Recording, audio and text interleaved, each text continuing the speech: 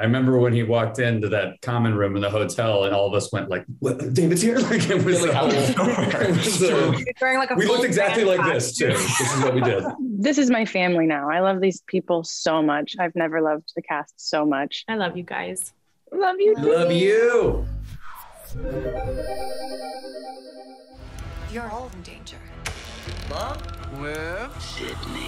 I'm Dylan Minnette. I play Wes Hicks, and I think that Wes is the most cautious and overprotective friend of the group, which easily makes him a little punching bag target of the friends. I think Wes could be considered the nice guy of the new friend. Very good. I play Liv Mackenzie, and I feel like she's kind of a newer addition to the friend group, to the Woodsboro High School friend group, and she's dating Chad, who is played by the wonderful Mason. And I feel like she's sometimes a little bit misunderstood by her friends and her peers, but yeah, she has pink hair. Hi, I'm Mikey. I play Ammar. She is a high schooler at Woodsboro and part of the friend group. She is best friends with Tara, and she's very protective friend. Hello, my name is Mason. I play Chad Meeks Martin, and I'm the brother of Mindy Meeks Martin, played by the incredible Jasmin, and boyfriend to Liv, played by the incredible Sonia. And he's a jock who likes to pretend as if he only cares about other people's safety, because he's just that loving. Hi, I'm Jasmin Savoy Brown. I play Mindy Meeks Martin. Not Mindy Martin Meeks, as Mason kept referring to us in press. Mindy is the horror buff, you know? She's very smart. She's pretty funny. She also happens to be queer, which is pretty cool. I like her a lot. Hi, I'm Melissa Barrera. I play Sam Carpenter, and she is everybody's mom. Just kidding. She's just not in the high school generation anymore. She is Tara Carpenter's older sister. And she has left Woodsboro and hasn't been there for a while, but then, of course, has to return. And she gets kind of sucked into the whole killing spree that happens in this fifth movie. My name is Jack Quaid. I play Richie Kirsch. He's everybody's dad in a sense that he's not part of the high school generation anymore as well. He's dating Sam Carpenter, played by the lovely and amazing Melissa Barrera. And when you meet him, he's working with her at a bowling alley, and he doesn't really know a lot about horror movies and the killings in Woodsboro, and he gets kind of a crash course, let's say, in this movie. He learns a lot. There's certain rules to surviving.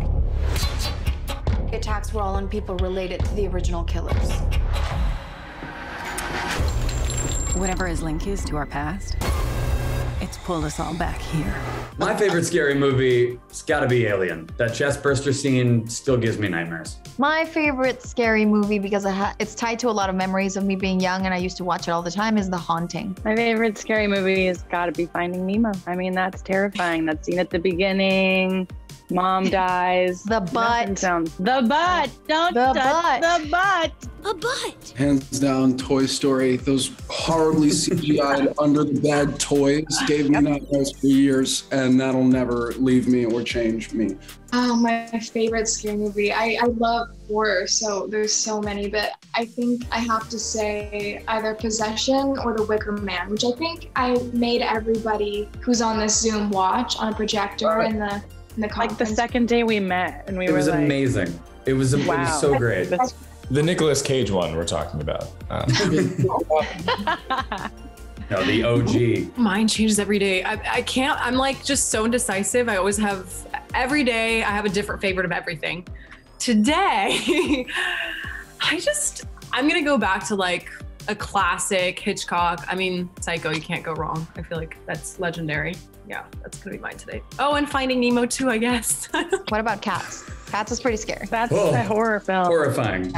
My favorite scary movie, besides Scream, because that's honestly my real answer, the original. I think the first thing that comes to mind is Hereditary. Like, I watched that for the first time just a couple of years ago, and I was convinced it was the scariest movie I'd ever seen. And I love horror, and it takes a lot to scare me, but that was a nice surprise. I really love that movie.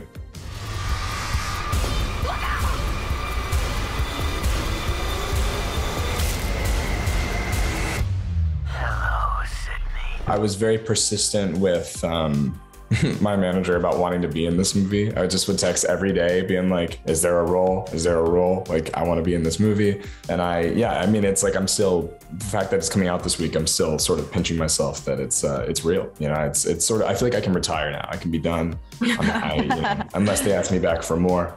I feel like I can quit happily now.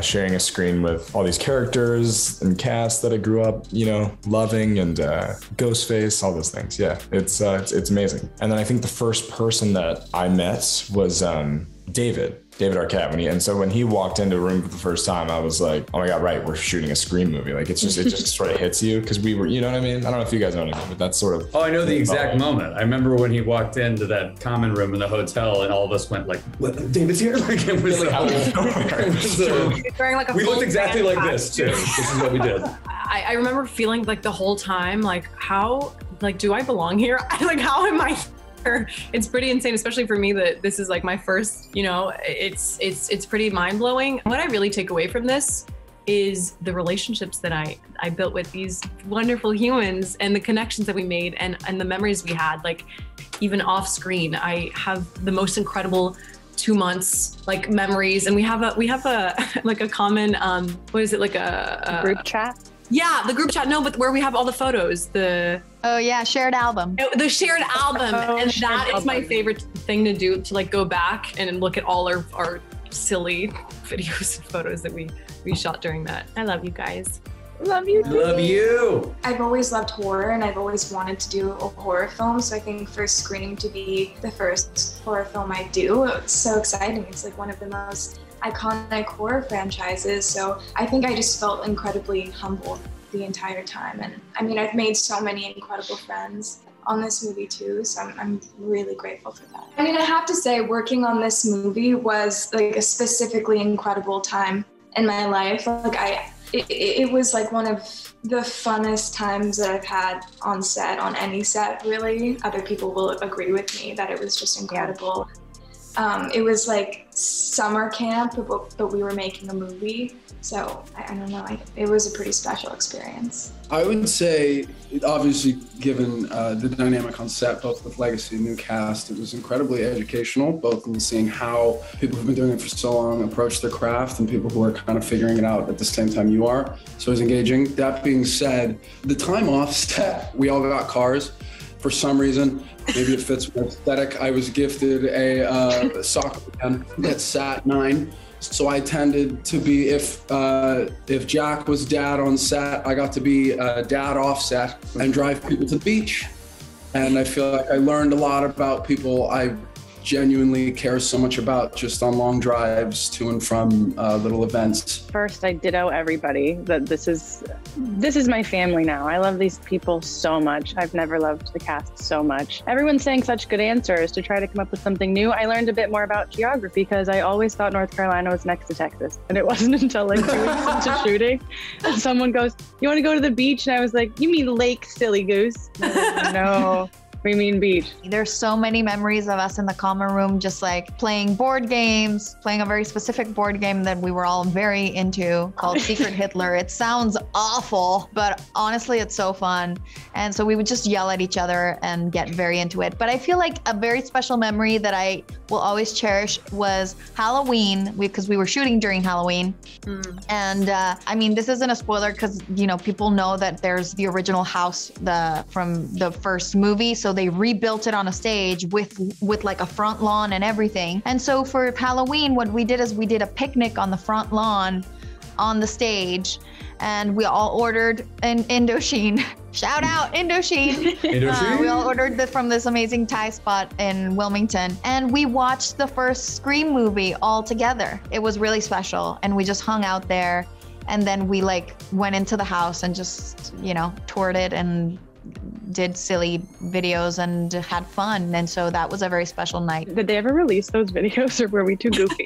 I hope not. I don't think they were. It was Halloween, and let's just say we were blowing off steam. That Halloween night was particularly epic. I don't know. I think it's just the fact that we got to all be together with this community of people that we never knew we would love this much during a time of, you know, a kind of a terrible time in human history. We all felt really lucky. You know, we went from like basically isolating ourselves to being able to hang out with these wonderful people around me in this Zoom window. You know, I still am grateful that I had I got to experience this with you guys. You know, like you guys are this movie to me, and you're some of my dearest friends now. And I will never forget that. I will never stop being grateful for that.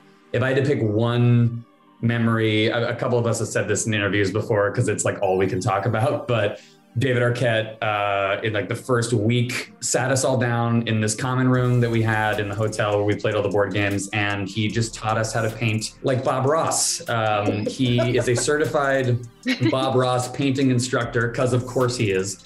And we were all kind of on these tables around him. He sat in the middle and checked in on our artwork like he was like a real art teacher, because he is. And, you know, I don't know if this was intended as like a hint or anything, but the philosophy of Bob Ross is very much like, don't overthink it. Like, I don't know if he was trying to send us a message of like, don't overthink it, just have fun. But I think it intended or not, it got in there. And it was so great. I love David to bits. He's amazing. I left my painting behind because I'd rather forget my painting, because I thought I can't draw or do paint or do anything, so I thought mine was really amazing. And then I remember like looking at Melissa's specifically, and I was like, Melissa's was amazing. Jack, yours was really good too. And Mine's in the other room, y'all. Mason's had like a pink sky. Like, yeah, has working on it Mason's for days. No, Mason went back and painted a second one. Mason, go grab it. Pull it out right Mason now. kept working on it for weeks, I feel. Like, we'd just be hanging out in the room, playing games. You're like, hey, want to go to the beach? LOL. He's like, no, I'm painting.